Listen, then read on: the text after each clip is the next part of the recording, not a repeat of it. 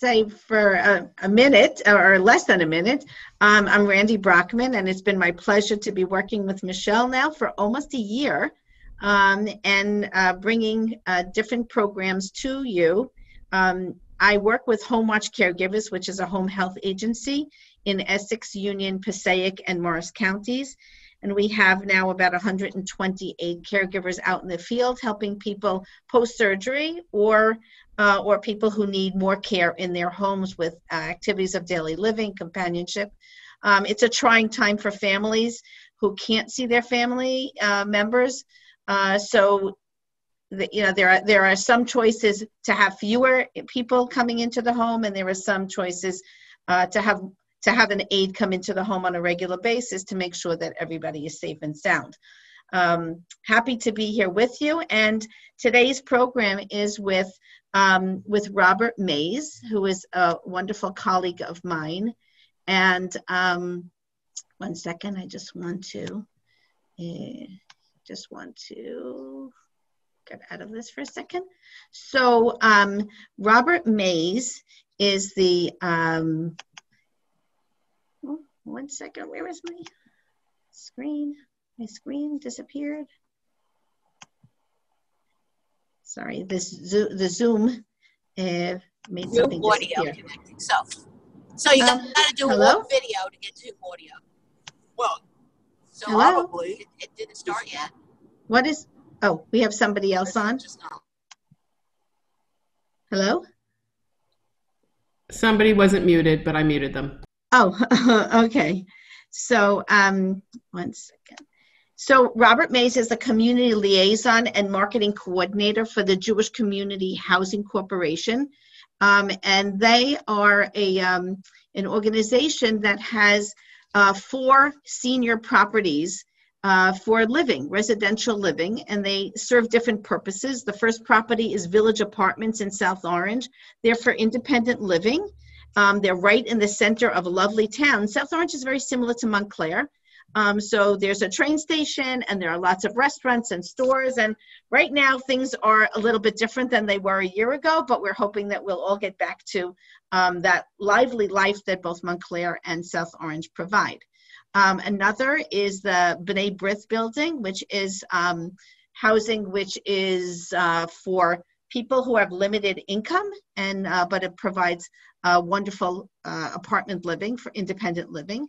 There's Leicester Senior Living Residence, which is located in Whippany, and they have both assisted living and independent living buildings in beautiful facility. And Mr. Mays is responsible for going out to the community and speaking to potential residents about all the wonderful things that the JCHC has for their residents and the care that's provided to have peace of mind. And he oversees all the marketing programs, and I've had the pleasure of working with him now for about a year. And he's going to be presenting to you one of these topics, which is probably dear to all of us, chocolate. So I'm going to let Robert take over with the art of chocolate. Well, thank you, Randy. Thank you, Michelle, for having me today. The Art of Chocolate, presented by myself, Robert Mays. And this is all about chocolate and how chocolate has shaped the world and has changed our lives. And who would think that something that sweet would be able to touch so many people in the world? So we're going to start. The Art of Chocolate. Sorry. The Art of Chocolate. The Chocolatier Workshop is an animated, interactive, and participatory seminar in which seniors will learn about chocolate, how chocolate has played a role in the history of the world. As you can see, the Hershey Kisses, I think we've all had Hershey Kisses as some form of our life and love the taste of Hershey Kisses. The history. The first people known to have made chocolate were the ancient culture of Mexico and Central America. These people, including the Maya and Aztecs, mixed a ground coca seed with various seasonings to make a spicy, frothy drink. And as you can see, the picture at the bottom is what coca looks like, what chocolate is made from, and how it grows off the side of a tree. All right, as you can see, drinking chocolate was an important part of Maya and Aztec life. As you can see the top, we have a picture for illustration purposes of what it looked like when they were carrying some of these things. Many people in classic period Maya society could drink chocolate at least on occasions, although it was a particularly favorite beverage for royalty. But in Aztec society, primarily rulers, priests, decorated soldiers, and honored merchants could partake in this sacred brew. How chocolate conquered the world. Robert, we had a comment from we had a comment that Barbara can't see the screen. Barbara, have you been able to? No, mine just says Robert has started screen sharing, but I can't seem to see it. So maybe up at the top, it says view options. Do you see that, Barbara? I'm looking, yes. No, Barbara has to look on hers. She can't see it. If you see view options at the top, share screen. It says you are viewing Robert's screen, and then next to that is view options. If you put side-by-side mode, you should be able to see it. Oh, okay. Okay, thank you. Randy, can you see it? I see it fine. Does everybody else see it? I imagine they would say it if they didn't. Thank you, Barbara. Thank you. If we have any other problems, if anyone can just put it in the chat, Randy will slow me down so that we can stop and fix any technical problems that we have. How chocolate conquered the world. Later, the Spanish conquistadors brought the seeds back home to Spain, where new recipes were created. And as you can see, the Aztecs had wars with the Spanish, and a lot of this was over chocolate. A lot of people did not know this with history, that a lot of this was over chocolate, because as Spain tried to go out into the world and find riches as the other countries of Europe was doing, in their process of trying to find riches, they found chocolate. Isn't that something? Chocolate is a major hit. Until the 1500s, no one in Europe knew anything about the delicious drink that would later become a huge world hit. Spain's search for a route to the riches led its explorers to the Americas and introduced them to the chocolate delicious flavor.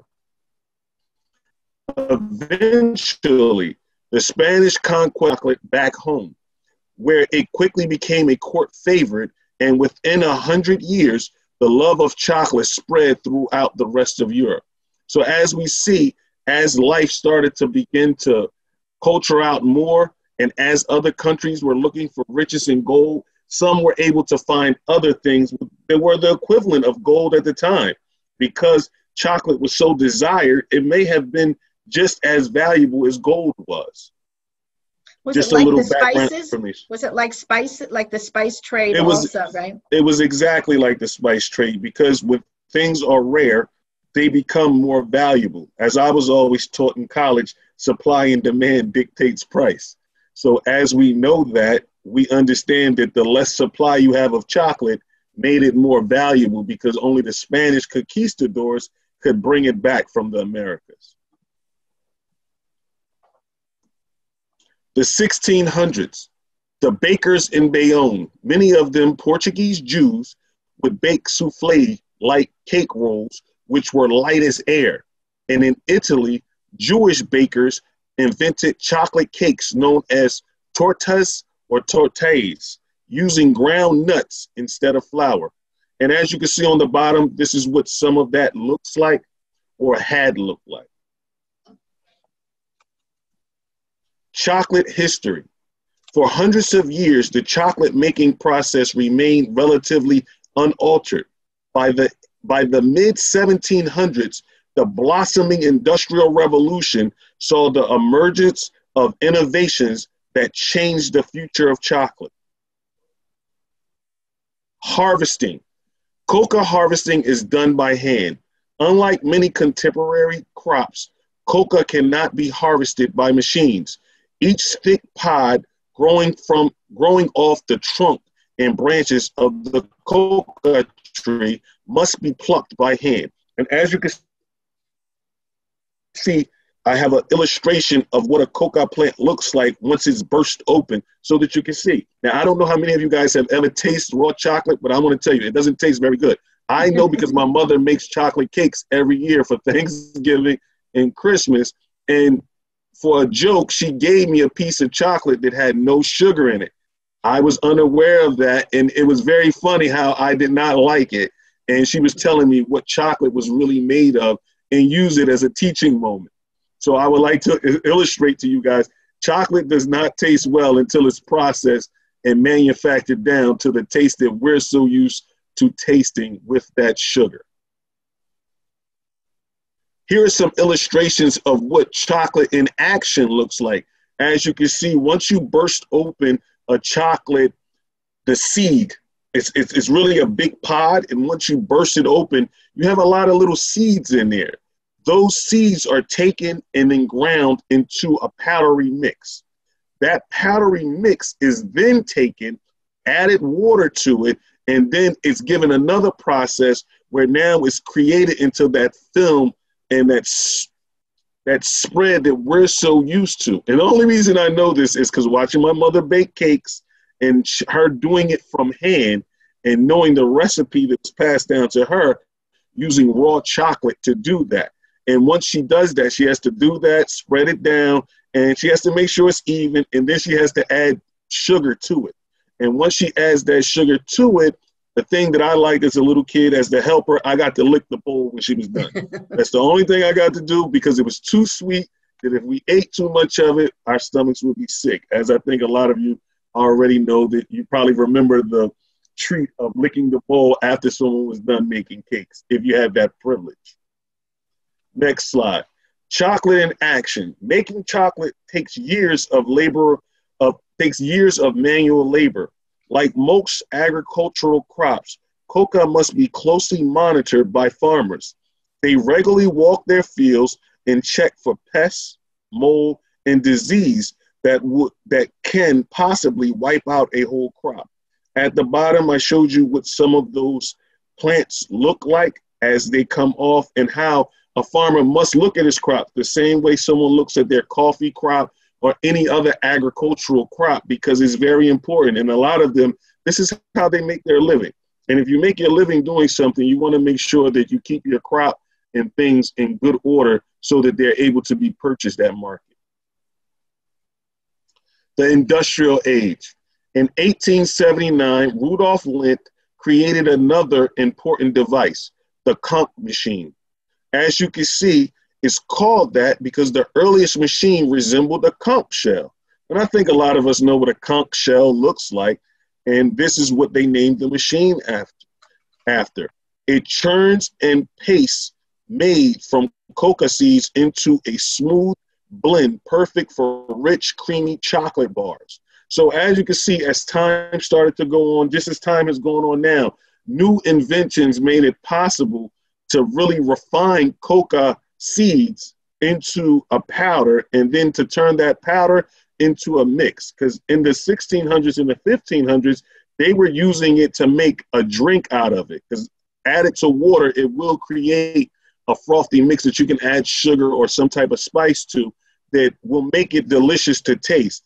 But to make it into those little bars and candies that we eat, it has to first be processed down, smoothened out, and then reheated back up to form a mold into the different type of candy bars. And depending on what sugars and recipes they added would change the taste. Because as you know, a Milky Way bar, a Snickers, a Three Musketeers, a Twix, they all taste different, but they're all chocolate. So that's just some of the things I would like to share with you. Manufacturing. This third stage in turning coca into chocolate takes place on the factory floor. Once the manufacturers receive a shipment of seeds, they quickly begin the lengthy task of processing the coca into chocolate.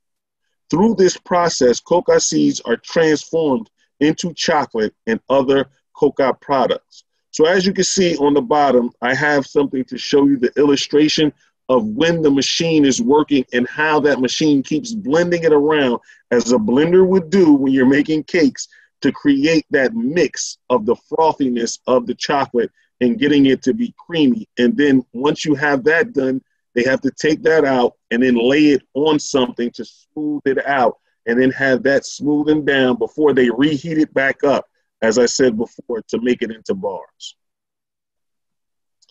All right, some more history for you guys. As you can see, in the 1920s, Good Humor Bar is created by Harry Burt in Youngstown, Ohio. The Baby Ruth, which some of you guys may be able to remember, is created by Curtis Candy Company of Chicago. It was named after President Cleveland's daughter. How many people know that fact?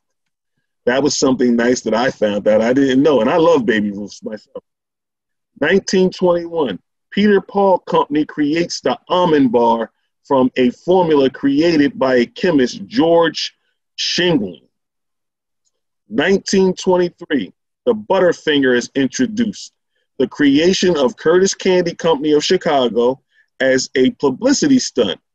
Otis Cherning, the creator of the candy bar, drops Butterfingers and Baby Ruths from airplanes over 40 cities, pushing the popularity of both treats to new heights. Frank C. Mars develops the Milky Way candy bar in Minnesota, St. Paul.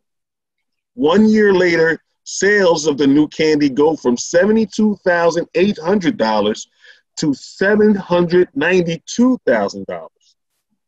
Now we can understand back in 1923, $792,000 is millions of dollars today. So it shows how much chocolate has grown, has become something that everyone loves, and that has basically a taste that all of us cannot deny that we all have had at some point in our life. Whether you liked it or didn't like it, you've had tasted some chocolate. And I think we've all tasted some chocolate that we did like. As you can see, some of you guys may remember this, the illustrations of some of the marketing that was done for the Baby Ruth. Isn't that something? Wow. If we could all go back in time in a time capsule and see some of the things from long, long ago that still give us purpose of where we begin. Because if you don't know where you've been, you can't know where you're going. Mass production. New machinery of industrial age made it possible to create solid chocolate and mass produce this candy in enormous quantities at a fraction of the original cost.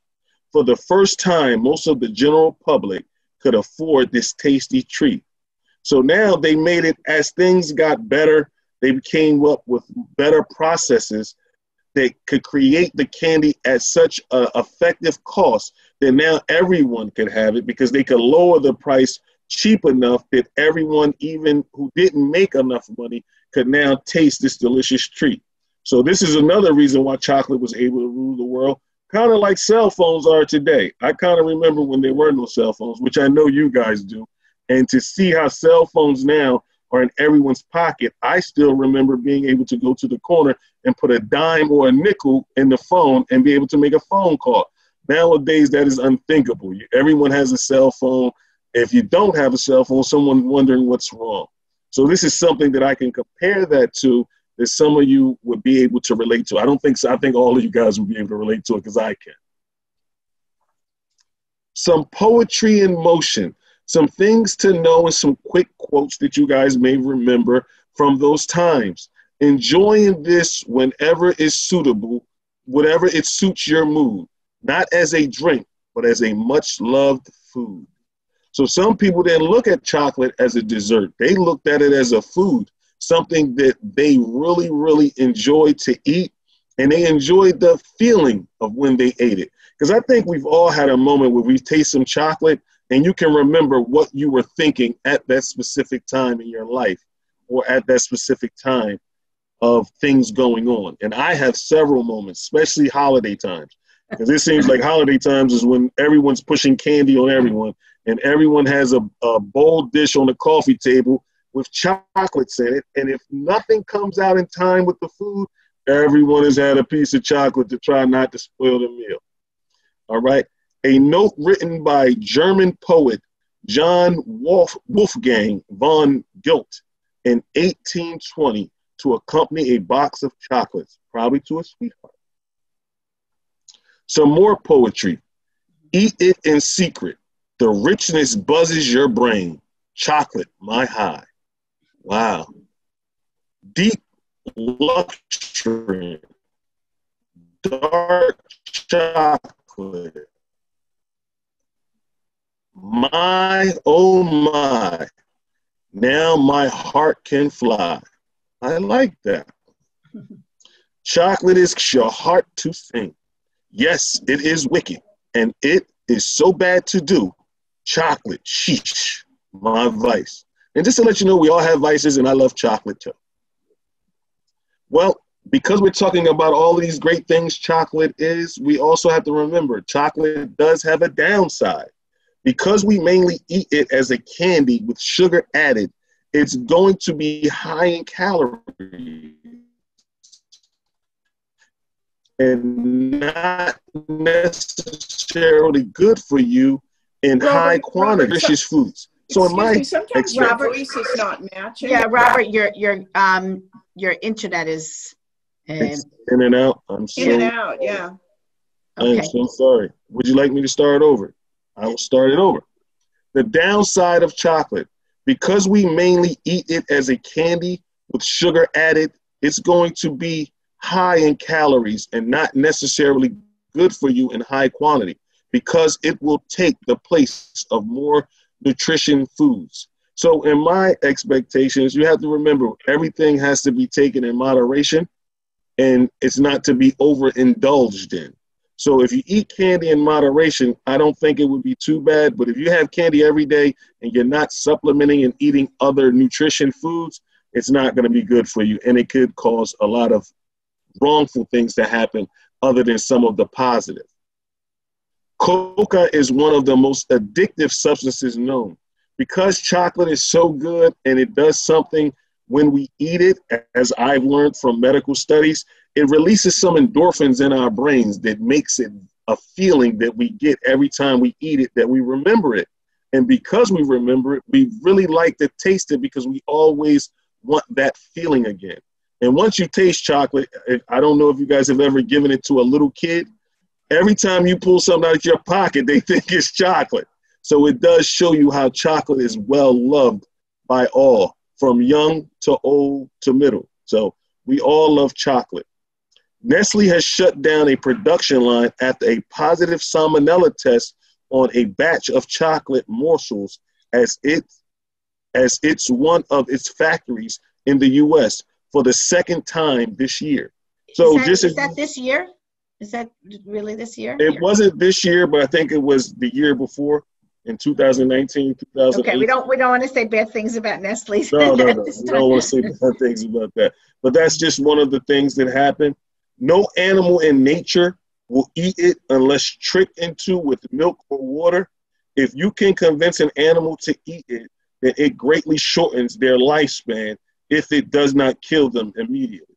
Because of the sugar and everything that's in the candy, which makes it delicious to us, is bad for an animal. Because their intestines is only 9 feet, we have 25 feet.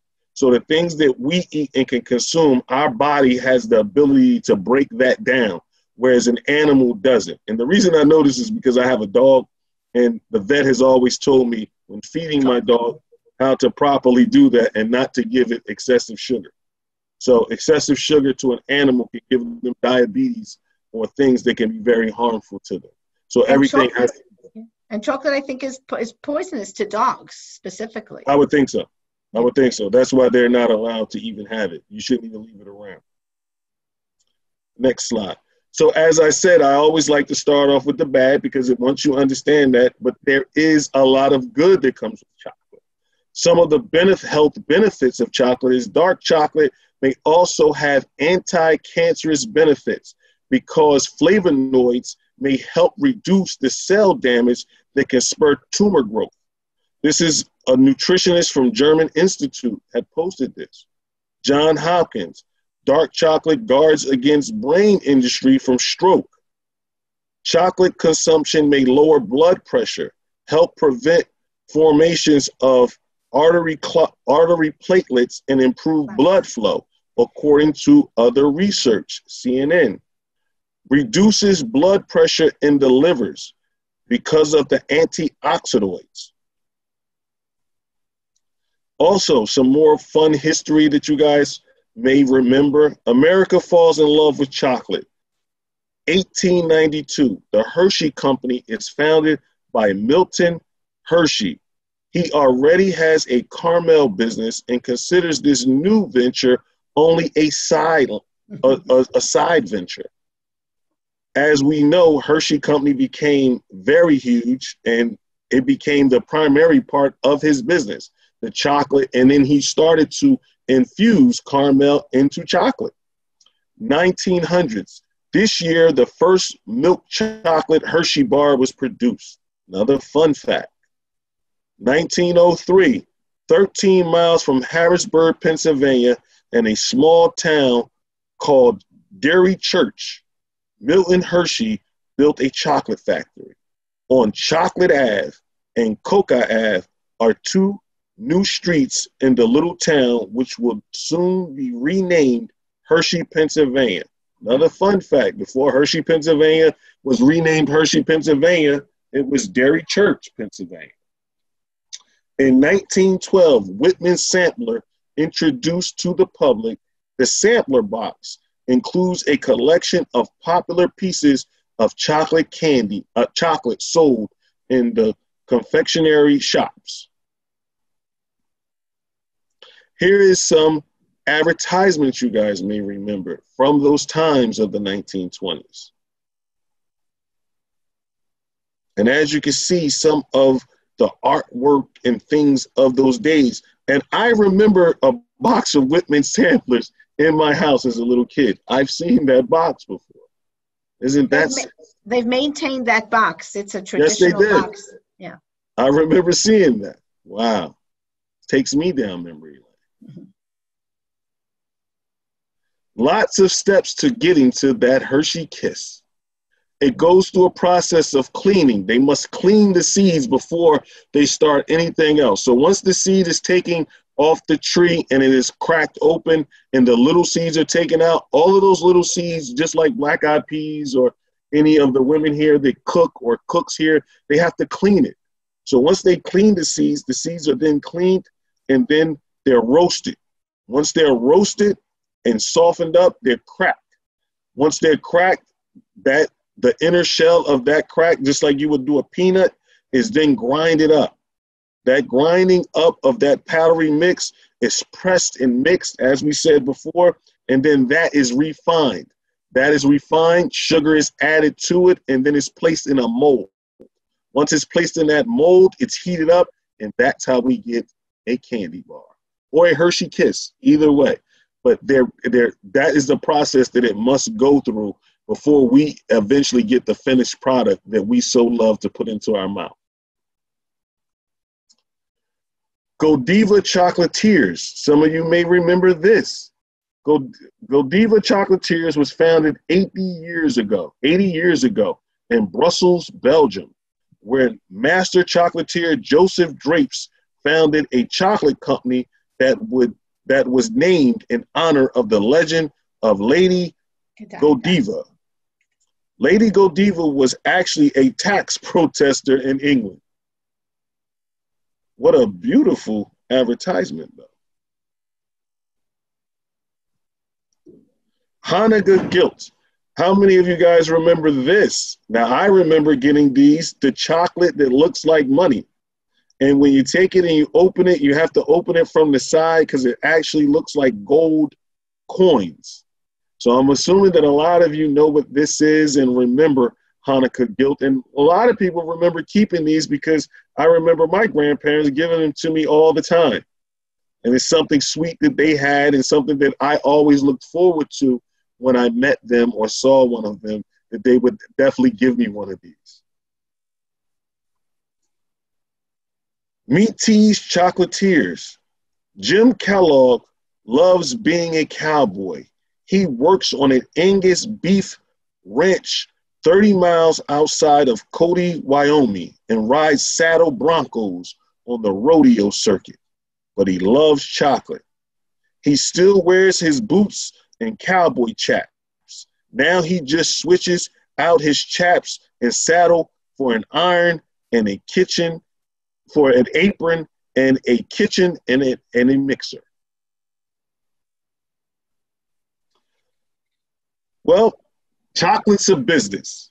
In 1925, New York Stock Exchange added Coca Exchange and created by merchants, importers, and brokers. 1930, Mars Incorporated creates the Snickers bar.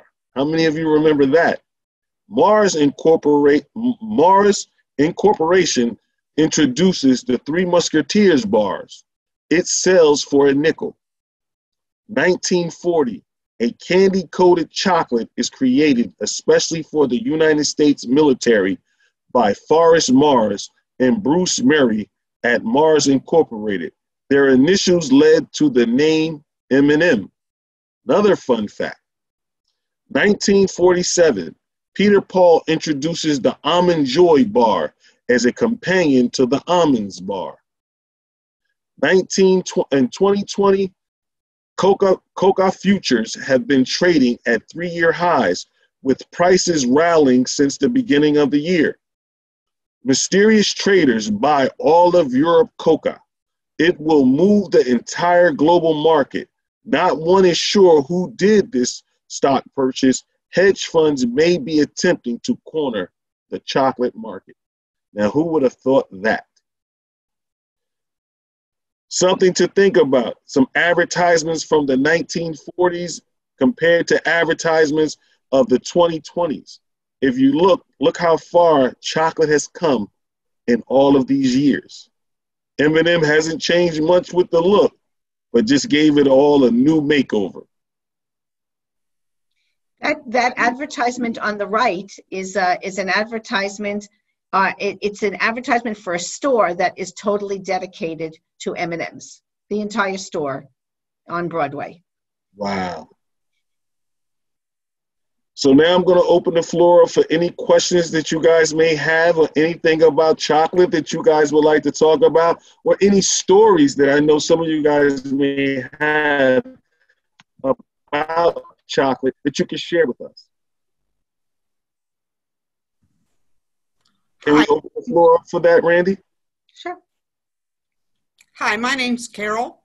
Hello, Carol. And a couple of years ago, I was flying over to Europe, and the man sitting next to me was one of the 5 people in the world that actually is a chocolate. He goes around and they get the chocolate and sell it to the different companies. There's only 5 people in the whole world that do that, and they meet once a year every spring. Wow, that's amazing to me. That was a very amazing one. When he told me that, I said, "What did you do?" And he goes, "We go to the different people that grow the chocolate, and then we buy it from them and sell it." So they buy up all of the consumption of chocolate globally, and then they resell it to the markets. Correct. Only 5 people. We have a question. How is white chocolate made? That's a great question. I didn't study that one, but I would assume it's the same way. But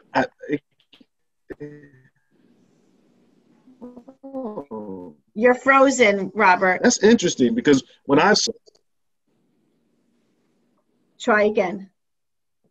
Oh, I said when I saw coca paste made, it was already the same color. It was already black to brown, so it was already that color. I've never seen white chocolate made. So I would assume that it is chocolate, and I don't know if they add color to it to make it white, but I'm assuming that's what it would be, because how else would it be chocolate? I've never seen a chocolate seed white. I've always seen them dark. I hope that answers your question. I think that they add color to it. I'm not sure. I think what I understand is that there's just more milk solids in it. So it's and more sugar. And that's why it's more white. Interesting. It's cocoa butter. It's cocoa butter, like Randy said, cocoa butter, milk solids, sugar, and sometimes vanilla. Some people do not like white chocolate.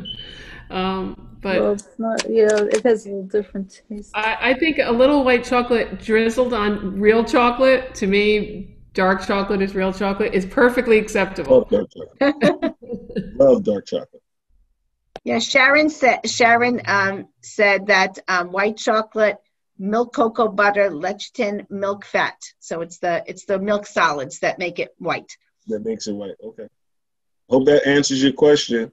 You had another question here from Jean, who asked, is cacao grown today anywhere besides Mexico? To my knowledge, it's grown in Mexico and South America. I don't know anywhere else that produces the soil they could grow it with also the weather. Because we also have to remember that the weather conditions and the soil have to be a certain mixture so that the seed would have the right nutrients to grow. So I'm not quite sure if it would grow anywhere else in the world if that mix is not the same. Any other questions? Or anyone want to share another story? Yeah, 'Cause now I I know you want to guys eat. Now I want to go eat some chocolate. There you go. And if we was together, I would have brought different chocolates with Yeah. me. Was And that I would your like to intent? send them out to you guys if we could. So Michelle, if we could, Randy and I would like to send the chocolates out to your seniors, or if we could drop them off to you and you can send them out. Either way. Okay, I will. Are you for real? Are we really going to get chocolate? Well, that's something we're trying to do. All right, yeah, I'm doing pickups next week, so people are going to be picking up their art packs and their books for their book club, and people want to swing by, and then anybody else. I have I think 22 people on the call, so I can, anybody that doesn't drive or can't get out, I can possibly send out or do a drop off. So. But I can't take any responsibility, though, if you don't pick it up, that it may get eaten by... Yeah, Michelle will have some nice chocolate snacks there. Yes, she will. Yes, she will. No. Definitely what was talking about. We wanted to do that. Okay, great. But we could definitely arrange that. I have a list of all of you, because we have this great database now. So I don't know if anybody out there has like a family tradition of chocolate, like that, a family tradition that revolves around chocolate. But in my family, the chocolate tradition is when I was growing up, at every single Thanksgiving and every single Christmas Eve gathering, my great aunt would bring a box of Dayton chocolates. They were chocolate covered crackers. They looked like saltines, but in the shape of a little cigar, and they would be draped with dipped in chocolate. So it was like that salty, like a pretzel, like a chocolate covered pretzel. Great. Salty. And they came in milk chocolate and dark chocolate. They were hand dipped, and she'd bring a box of those, and then we would literally devour them.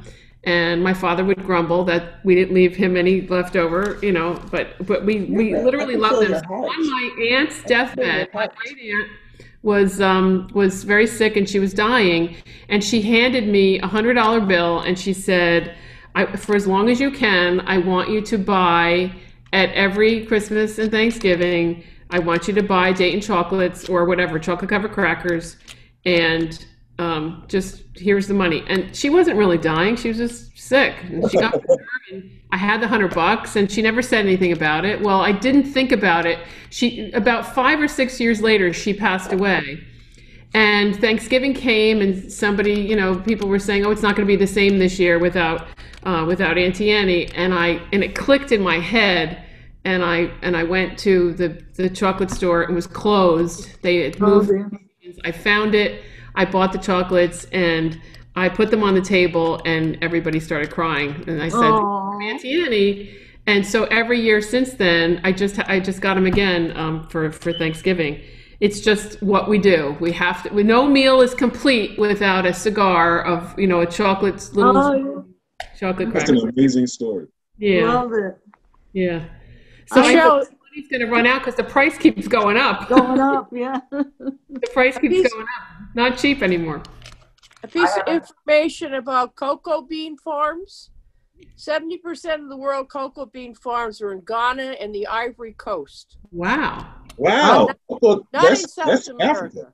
Oh. And also, I hate to throw poison on the presentation, but right now before the Supreme Court of the United States is a case against Nestle's Chocolate and one other company, I forgot the name, because both of these companies are well aware that the cocoa bean farms in those parts of the world are actually the cocoa beans are farmed by enslaved children.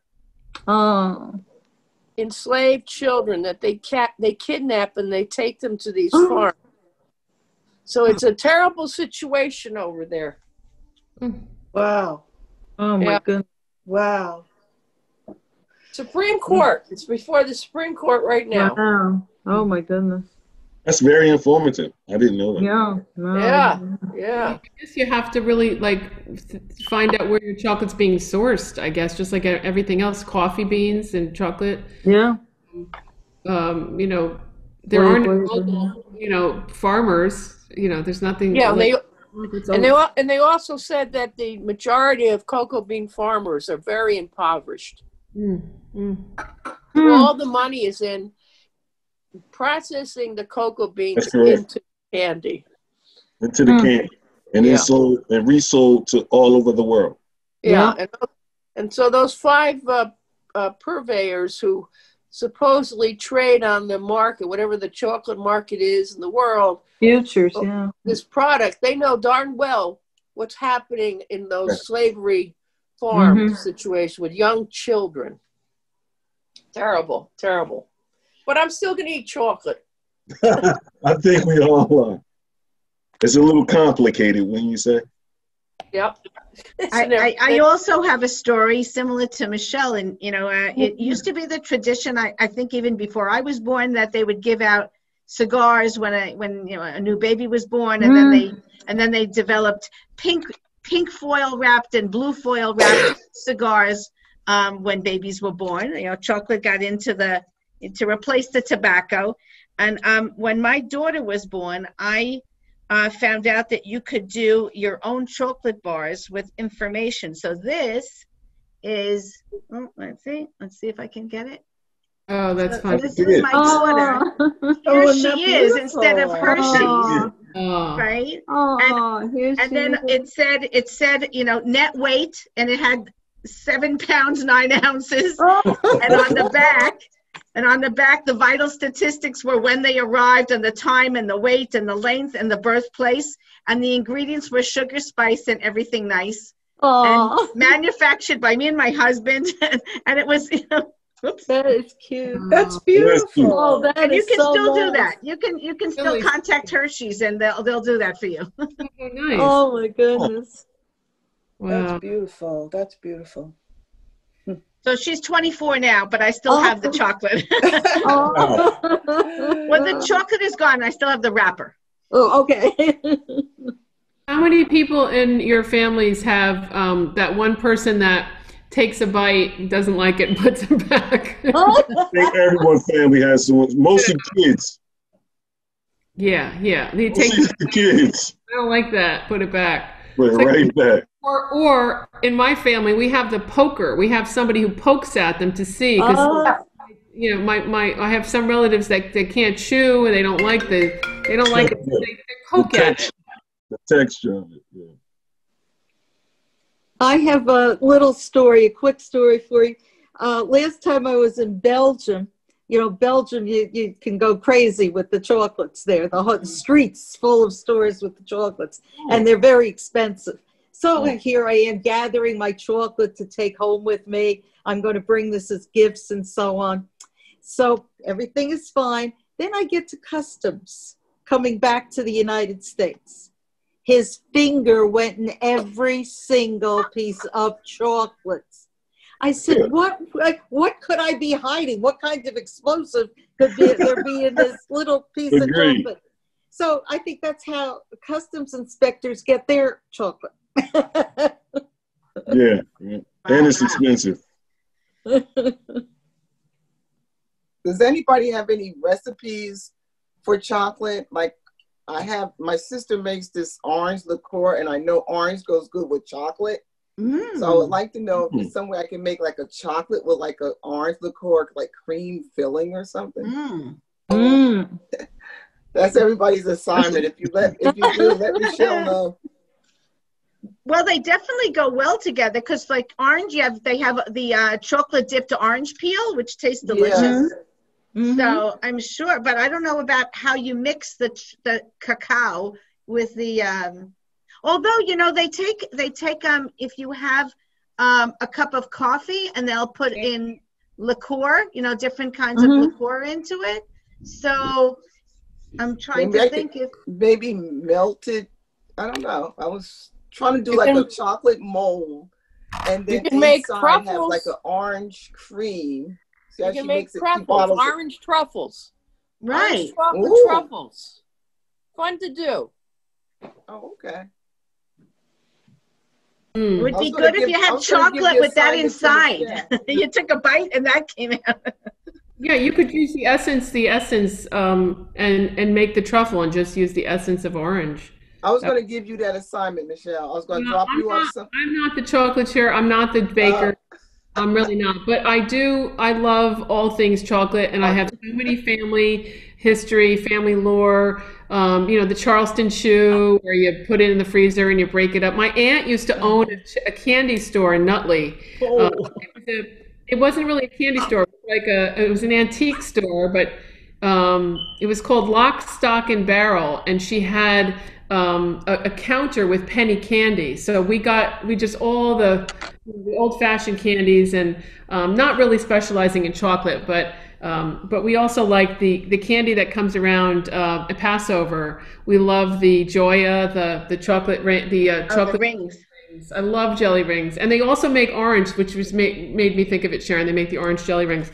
It's time to go.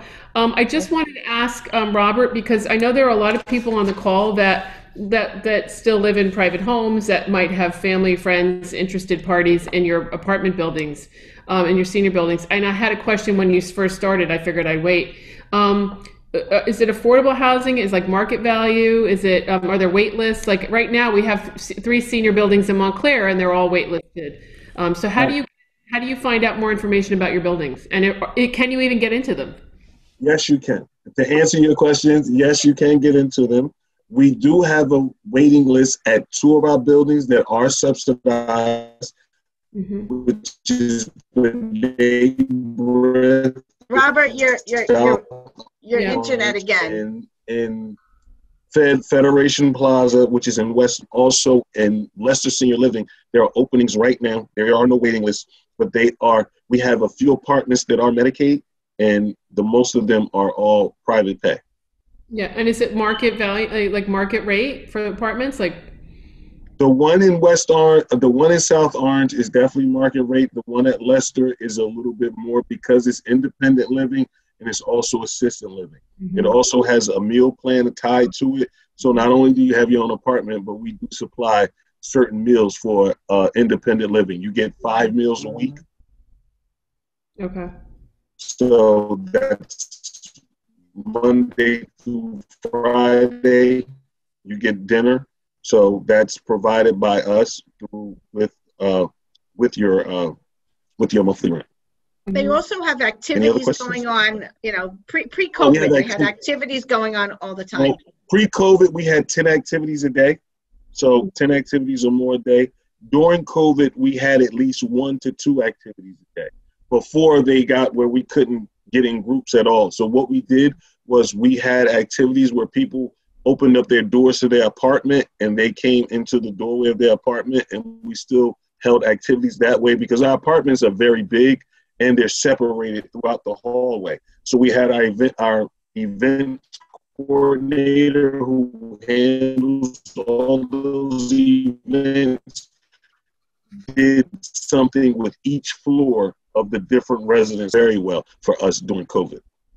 We did something I think was called doorway bingo, where everyone opened their doorways and we played bingo. They also did a lot of yoga that way and trivia. They do a lot of trivia. And the only thing that they haven't was able to do was mahjong. That's the only thing they wasn't able to do. So. And I'm assuming it's open to not just people of the Jewish faith, but anybody. I like to always say we're multinational. We accept everyone from any walks of life. The only requirement is they have to be 62 years of age or older. Okay. So that's the minimum requirement. They have to be 62. Right. Well, great info. I didn't know that all those buildings were connected by the same company. So interesting. Yes, they're all owned and operated by the Jewish Community Housing Corporation. But as I said to you, all of our of life and all of our buildings. Great information. Thank you so much, Robert. We really appreciate it. Thanks, Randy, for connecting us as always to great programming. And thank you for having me, Michelle. And thank you all for having me. Great to meet you. And thanks, everybody. So if you logged in, I have your information, and we will expect a little holiday treat from our friends. Chocolate treat. Okay. Is it okay if we get it to you on Wednesday? Whenever, it's fine. Yeah. Okay. No, for pickup purposes. Yeah, that's fine. I mean, a lot of people, not everybody's picking up, so we'll see how it goes. Okay. But there aren't that many people, so. Okay, and if we can help you with the drop off, we'll be happy to do that too. All right, great. Thank you so much. Thanks, guys.